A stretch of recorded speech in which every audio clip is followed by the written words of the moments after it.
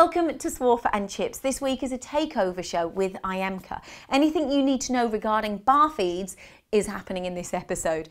These are the details as to what's coming up. We're covering the history of the company, Industry 4.0, the considerations you need to make when purchasing a bar feed, and the difference between and the advantages of a long bar feed over a small bar feed. Now, Colin and I, in just a few moments, will be joined on the sofa with Antonio Cibotti, who is the Marketing and Communications Manager for Bucci Limited, and Clive Leonard, who is the Technical Manager for First MTA. Welcome to the show. Now, Clive, I've just mentioned that you're from First MTA, so can you tell us the relationship between yourselves and Iemca? Yeah, we've been had a relationship now for more than 20 years. So I was involved from the start with Mr. Strickland. We went to Italy and found Iemca, and we found them at an exhibition show, an emo show in Milan. When we visited their factory, so impressed by the factory we were. We needed a bar feeder for our company, and the relationship started then, and it's grown stronger and stronger as we are today. And you're the sole distributor in the UK, is that right? That's correct, yes, and always have been. We have another arm that does the service and sales as well, called MTA Enterprises. So they work closely with us, but we do all the sales throughout the UK. And then Antonio, I mentioned Bucci Industry, so what's their relationship with Iemca as well? Yes, I'm the marketing manager of Bucci Industries and also Iemca, and Iemca is part of the group as other brands like Sinteco, Giuliani, Vira and Riba. Iemca is the brand dealing with bar feeding, and we have this collaboration with First MTA since many years, as Clive said. A good relationship, Yeah, I can see. You're looking guilty there, Clive. Yeah, well, I'm thinking probably the relationship's lasted longer than Antonio's been alive. Right then, let's see a little bit of history into Iemca. We're going to find out a lot about some of your products. However, let's talk about the history of the company. History of the company. Iemca was founded in 1961, and in these years the growth has been big, and so today we can say that we have more than 100,000 installations all over the world, about 550 people all over the world, and we have the widest range of products on the market. We will talk later about that, and so we are the global partner for bar feeding. Our vision is to help end user to increase the performance of the machine tools, thanks to continuous innovation and collaboration with all the players in our industry. Essentially, you're the biggest bar feeder manufacturer in the world. Yes, we are the biggest bar feeder manufacturer in the world. We have the biggest plant in Italy, over 20,000 square meters of plant area. We have also a plant in China and another one in Taiwan that we use to serve the Asian market. We have branches all over the world, in the US, Germany, in Japan, in Brazil, in France. So we are the global partner for bar feeding. I think 32 different countries, isn't it? Yeah. Is that correct?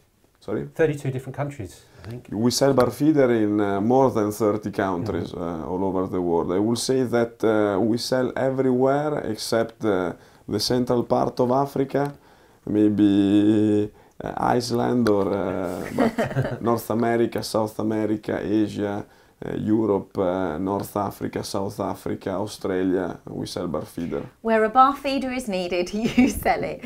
Yeah. So can you talk us through the history, because am I right in thinking you were the initial company to create a bar feeder? Yes. The story is funny because our family, the Bucci family, late in the 40s founded another company which was called Cisa, which was manufacturing lock and keys. And at that time, the founder, Mr. Roberto Bucci, decided to set a team of engineers to find a solution to automatically loading bars in the machines to produce keys. And so that team started thinking a solution, and at the end, at the beginning of the 60s, so 1961, they found the solution, which was this first bar feeder. And we took 6 years to make the right setup, and we started selling it in 1967 in the first Milan trade show.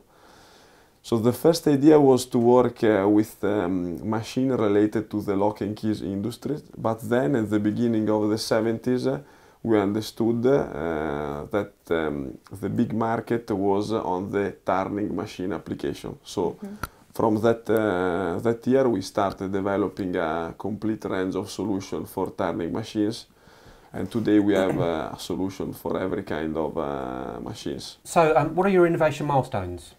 So in 1973 we designed the multi-rack and bundle magazine to increase the autonomy of bar feeders.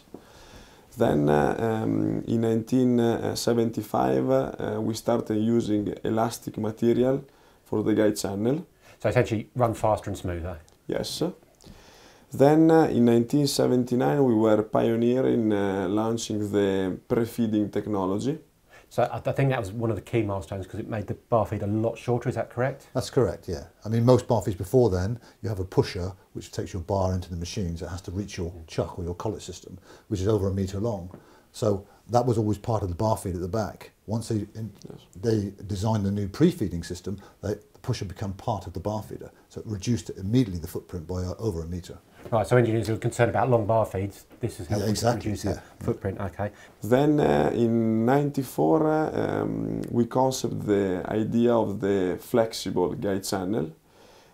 So it was an idea starting from a multi-spindle application, the SIR, but then was developed also for single spindle application to reduce setup times from a diameter to another one. Yeah, we'll come to that later, but that, again, return on investment's massively improving it. Yes. Yeah.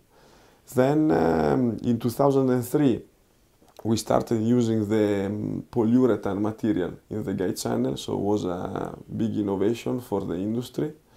Then in 2007 I can say that we fixed the standard for the micromechanics application with the Elite bar feeder, which is able to machine very thin bars under 1 millimeter for many applications like the watch industry, the medical industries, and many for very, very small parts.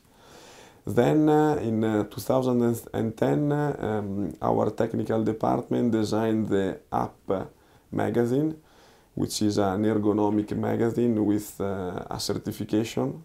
Only one in the world, I understand, is that right? We are the only one in the world with this certification. Then in 2013 we made another innovation with the electronic and software department. So we completely redesigned and changed the electronic platform inside the bar feeder. So we moved to the Ethernet technology, and this was for us, for the market, a disruptive innovation, because this technology gave us faster, better performances, faster changeover time, 0 seconds for idle times, and so the performance were increased a lot. From what you're saying, all of these milestones I'm kind of detecting are the reason why, you know, it's your USP in the market in comparison to other bar feed providers, and you're classing yourselves as like the worldwide leader. Can we go through maybe some of the examples or your capabilities in terms of length of bar and size of bar and what machines, well, bar feeds you've got to back that up? Sure. There's not an application that Iemca cannot provide for a turning machine. As Antonio just mentioned, down to less than 1 millimeter, 3 meter material. I mean, it's really like a wire. Yes, it is. Yes. They have the technology to smoothly feed that and change bar. Not only to put that into the machine, but also to load it onto the rack. There's a new technology as well. So below 1 millimeter, they can do. So go to the other end of the spectrum, 100 millimeter, 3 meter long. So just going back to that one, that's the Elite machine, is that right? Correct. That's the Elite 112. So there's basically 3 types of machines. Okay, there's sliding head, there's fixed head, and there's multi-spindle. So you have to follow the industry as they design the machines. The bar feed has to follow the specification of the machine. So everything is designed around the machine, but to the best performance that can give that machine. And what's your flagship model, sorry? Okay, the flagship model is the Boss, which was introduced way back in, well, before we were around. I'm guessing it must have been around 25, 30 years ago, the Boss.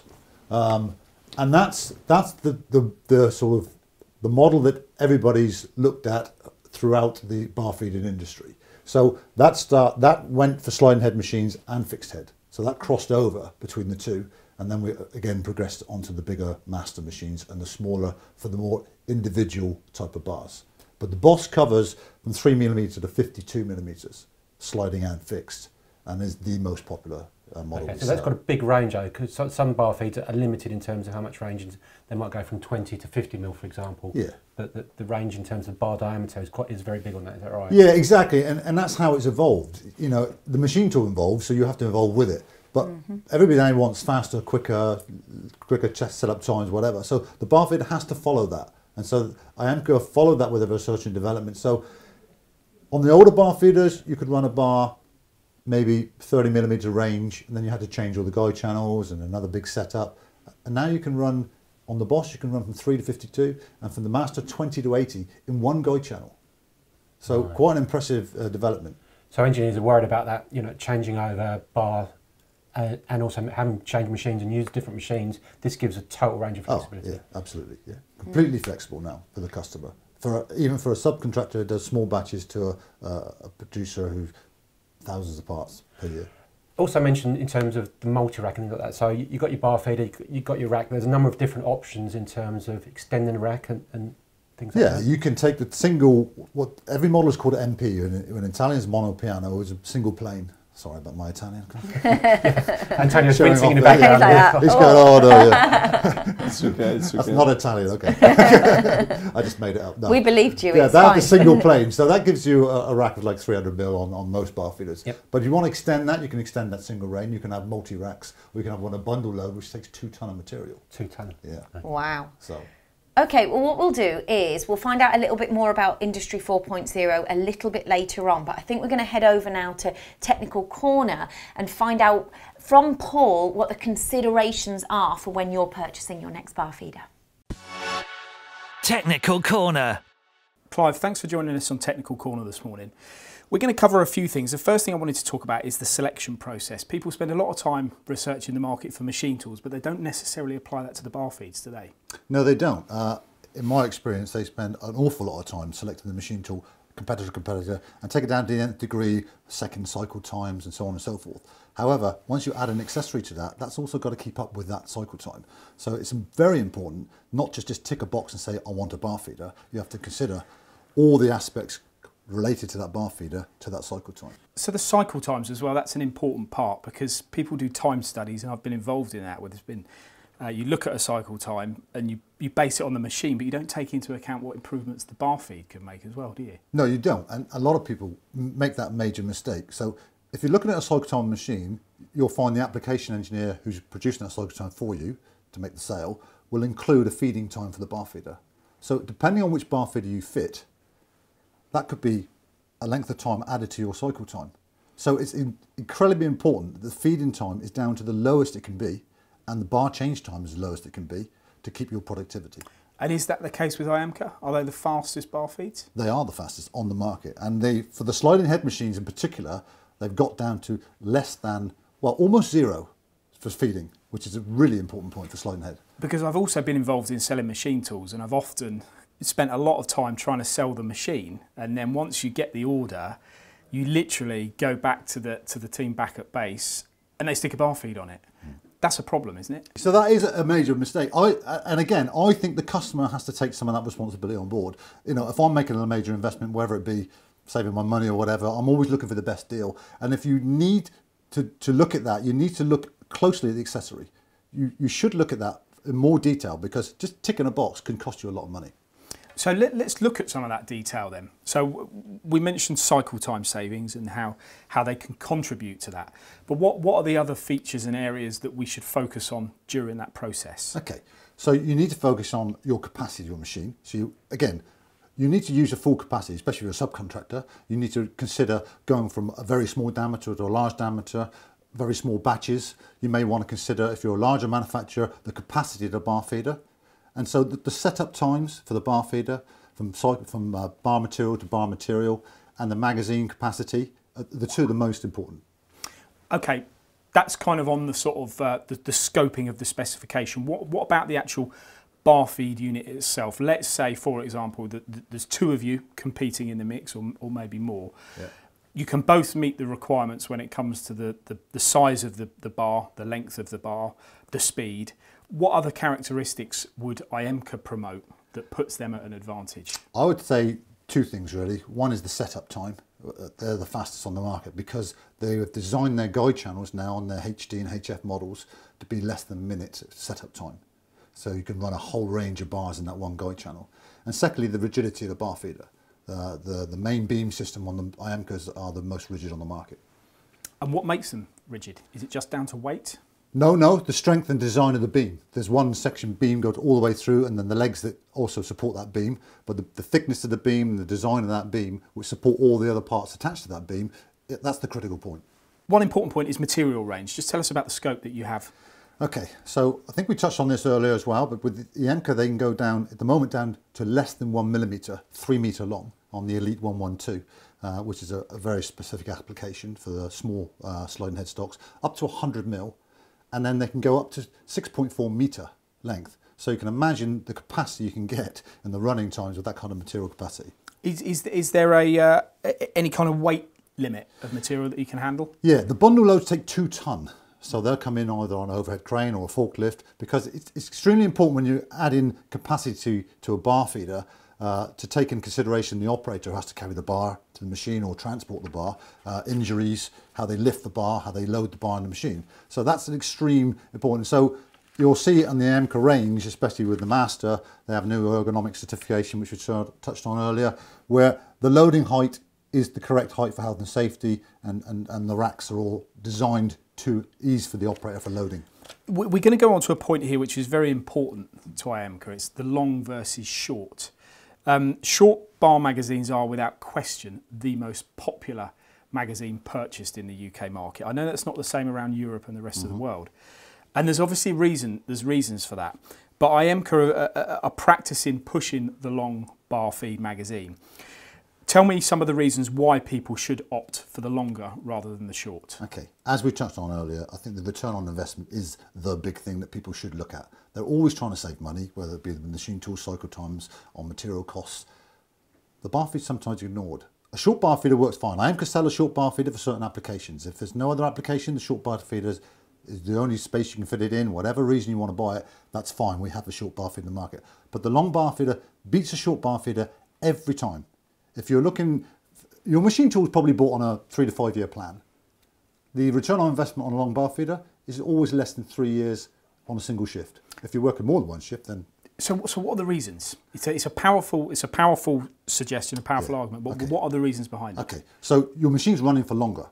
So you can imagine a 1 metre bar, you have to change 3 times, so with 3 metre bar. And if you use 3.7 bar, you get a bigger advantage. So you're running 1 bar, 1 remnant. So the cost of the remnant, depending on the material, if it be standard steel, okay, it's between 1 and 3 quid probably. But if you're using more exotic materials, brasses and titanium, then the cost is a lot higher. You've also got the remnant has to be taken away by the long bar feeder and put into a bin in the bar feeder, whereas the short bar feeder ejects it into your machine. Now that becomes a problem, causing damage to your machine. You can imagine a billet up to 66, 70 mil diameter, 100 mil long, the weight of that. Part catcher's not designed for that. So some machine tools do have a specially designed arm to come in and take the remnant away. That adds a cost to the machine. So if you're taking the remnant out, that's a big advantage. Okay. Are there any other reasons to go for it? Because there are a couple of reasons that I'd throw at you that I've spoken to engineers prior to this technical corner today and ask them why they've got short bar magazines over long. Okay. And a couple of points that come back to me. That the first one is, and I'm sure you'll have an answer to both of these, but the first one is floor space. You know, limited, you know, space in my factory is a premium. I want to get as many machines as I can. I can't afford to expand or move. Right. So the short bar magazine is favourable. Okay. And the second one is loading of the big bars. Okay. You know, they say, yeah, it's all very well you saying this, Paul, but I've got a 50mm bar that's 3 metres in length, you know.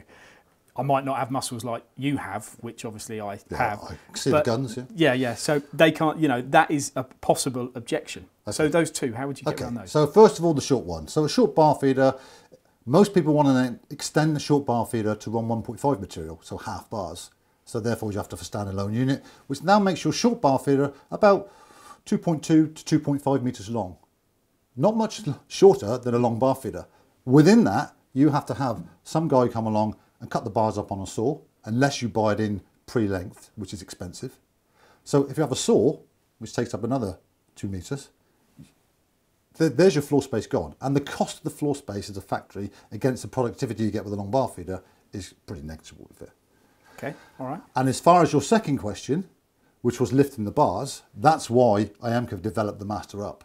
So as you can imagine, if you get even a Y-axis machine, there are some spindles can be like 1.3 metres, and then you have a magazine on top. The master up now, 1 metre height, loading the bars off a trolley or a forklift, perfect height for health and safety.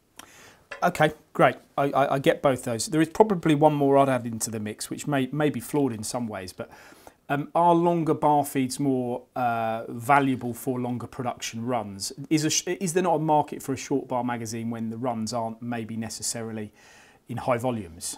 Again, that's where the customer has to speak to people like us or like me or like our sales guys, because they can be application specific, whereas I would tend to say to a customer, if he had a range of parts he wants to run, there's a customer we have just installed in Norfolk.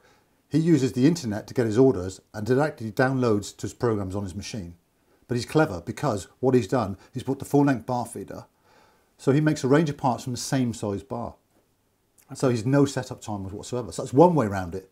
The other way around it, again, with the Iemca design, is the setup time on the bar feeder, change the gripper, change the support blocks, you've got a new bar. So against the short bar feeder, where you change the spindle liner and set the bar feed up, that setup's probably a good 10 minutes against a 1 minute on the full length. Well, you must travel, all your salesmen, and I'm sure you get involved in going to engineers and asking these questions. So why are we still seeing the majority of the marketplace using the short bar magazine? Great question, don't know. We're trying to educate hence why we're here today. We're trying to help the customer, educate them on the full length bar feeder. They tend to see an initial investment and tend to think it's that they've only got that space, but actually in fact most places have got space for 3 metre bar feeder. And so the education is, when you go into it properly and look at the return on investment, you'll quickly realise that there's a massive difference between short and long bar feeders. And I do totally agree with you. I think it is an education, because before we started working with Iemca so closely, I would have still practiced a similar, if I was selling machines, done the same before. I would have said, there's a machine, you want a bar feed, tick a box, there's a bar feed that goes with it, which is obviously... I mean, another example, would you let somebody choose your car for you? Yes. No. Yes, my wife. Yes, okay. But that's, you're letting somebody else choose a car. If you're making that investment, you need to make sure you're getting the bar feeder.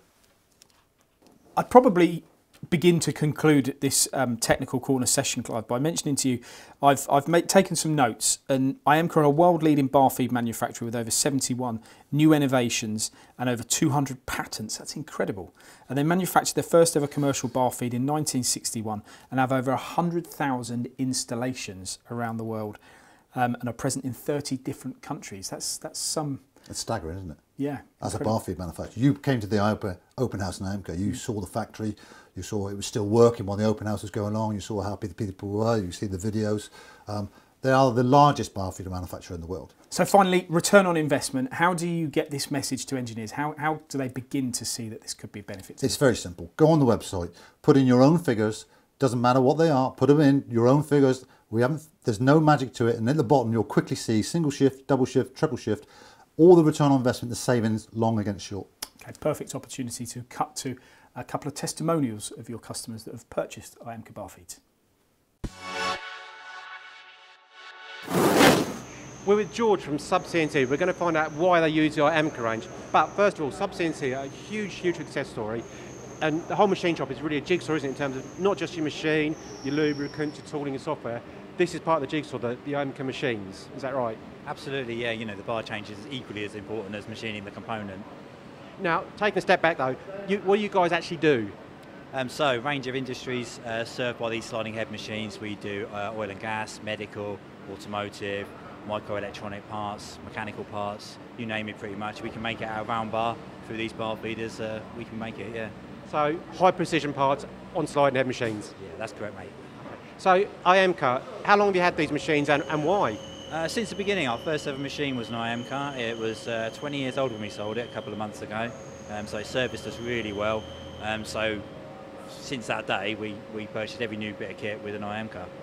So 20 years old then, what about the services support for the machine? Excellent, really. The service and support we don't use a great deal because they're fundamentally reliable. They get bolted down on the first day and they bar change until we move them on or otherwise. Now you've got a range of machines. You've got the Kid 80, which is the smaller bar feed, but the majority are the longer bar feed, the Boss, the Evo. Why is that? Yeah, so the sliding head lends itself to volume mass production parts. So obviously a longer bar, less bar changes, more parts. So all the sliding heads run 3 to 4 metre bar feeders. Okay, so getting that running time up, so you do 24/7. What about things like a bar change? Bar change, around 20 seconds, very, very quick. So again, volume parts, long parts that require a lot of bar changes, where it goes through the rack quickly. That starts to eat into the cycle time, so a quick bar change is a must, about 20 seconds. Yeah, because I understand that's the fastest in the industry. Okay, what about actual changeover? You mentioned guide and non-guide bush. Yes, you've got two elements. You've got diameter size changeover and guide bush and guide bushless. So our latest L20 can run with a guide bush or guide bush less system for unground plastics and stuff like that. So the changeover time, bar feeder wise, very, very little in it. All we're changing is the size bushes and the grip of collet, and that's the same for guide bush and guide bushless. It's minutes. What about the idle time? Idle time, nothing there. Yeah. Zero. So okay. Now what about diameter change? Diameter change, again, it's minutes. We're changing from anything from 6 mil to say 25 mil in this one here. It could be minutes, so a couple of box. The channel set doesn't need to be changed and we're up and running. Now I know it's behind us as well. You've got the touchscreen technology? Touchscreen on the latest Bosch, yeah. So essentially the handheld unit had various buttons for mechanical features on the machine. They've replaced that with touchscreen technology, nice little diagrams. And again, for the LFV, it's a program change on the touchscreen. There's nothing to it, it's great. Yeah, simple to use. And super fast technology, is that right? Super fast, yeah. So like you say, odd time, nothing, and bar change 20 seconds. So that's all part of the super fast technology, yeah. Now, George, you told me you were really, really busy, but I actually can't hear the machines going. What's going on there? All running, mate, yeah. Yeah, that's just the silence of the bar feed. So really, really quiet, yeah. Okay. Just a quick summary then of why you use Iemca. Because we used them since the beginning. We tried a few other brands in the meantime, but we always came back to Iemca, and now the workshop's full of it. Thank you, George. We're with Paul from Paragon Precision Products. Now, Paul, huge fan of Iemca machines, bar feeds. Why? I think it's the quality, the rigidity, and the reliability of the machine. They're a very, very good, stable machine. We have other bar feeds on site, but this particular range of machines, which we're moving over to in a big way, are just an all in all outstanding bar feed.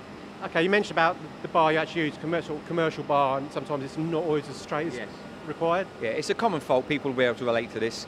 Commercial bar stock is normally fairly good, but at occasions it's not. Has a bit of a kick in it, but we find this will handle anything like that. If it has a bit of a bend, this will handle it, while the other competitors do not handle it as well. Okay, and also you can see the internals here. It's got all the bells and whistles. Yeah, it's got everything on it that you need, but not the stuff you don't need.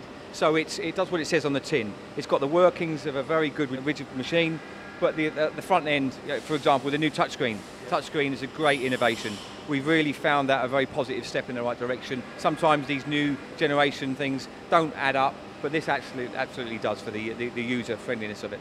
So really, Iemca have thought about what the engineer needs and given a solution. Yeah, they've obviously got their finger on the pulse. They know what they need. Again, some of these things don't really apply to what we're going to be using in the real world, but this does. And last but not least, service and support. Yeah, when we need it, we don't need it often. So we don't make many phone calls, but when we do, they always respond very quickly and efficiently. Any spare parts that we need, we always get very quickly. But I have to be honest with you, I don't get issues with this bar feed. It just doesn't happen.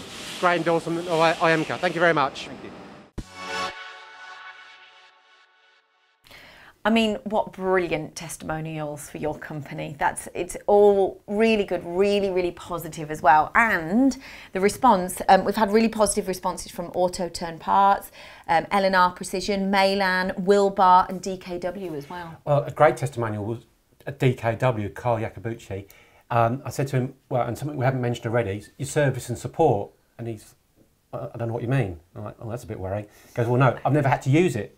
So And you're not the only one, so that's a great review. Brilliant. That's a great review. Yeah, fantastic, yeah. Exactly what we need. Yes. Well, you know, talking about service and support and going a little bit further, you know, you as a company, you have to keep up to date with all the OEMs. You know, you mentioned earlier about working with all the OEMs. What research and development are you doing as a company to keep up to date with the latest machine tools as well? Yes, we have 50 engineers in the R&D department. They take care of innovation. They are in good relationship with all the OEM manufacturers. We have an area inside the company where we test our application with the turning machines. So they stay months there to make the right setup for the right parts to be produced. Are these the areas we weren't allowed in at the open house? Correct. Top secret. Oh. Yes. Yeah. And Industry 4.0 as a kind of, it's what everyone's talking about now, and I feel personally it's making machining a little bit more accountable and efficient. What are you doing in terms of the Industry 4.0 side of things? So Industry 4.0 is something that we started thinking many years ago. During the crisis in 2009, we understood we had to do something better to improve the performance of our machines, to develop services, new services related to the machine. There was a big project by Okuma, the Okuma Think in the US. We were invited there, we participate. And when we came back, our general manager of Iemca, Mr. Gianpaolo Morandi, with the electronic and software technical manager, Maurizio Moretti, decided to invest in a new big project with three main goals. The first goal was to design a new methodology to develop software for the bar feeder. The second goal was to create an electronic architecture able to improve a lot the performance of the bar feeder. And the third goal was to be ready one day to be connected in the internet network. So I have to say that after 4 years, in 2014, we reached all these goals, because now consider that we can develop the specific software application for the needs of a specific customer in a few minutes, while in the past we needed 2 months of an developer. So from 2 months to a few minutes. So again, working closely with the customer, you can provide a solution. Yes, we can find the solution, the right solution for the right application, so it's much quicker than in the past. Then we have been able to increase a lot the performance of the bar feeder, as I mentioned before, with the Ethernet technology.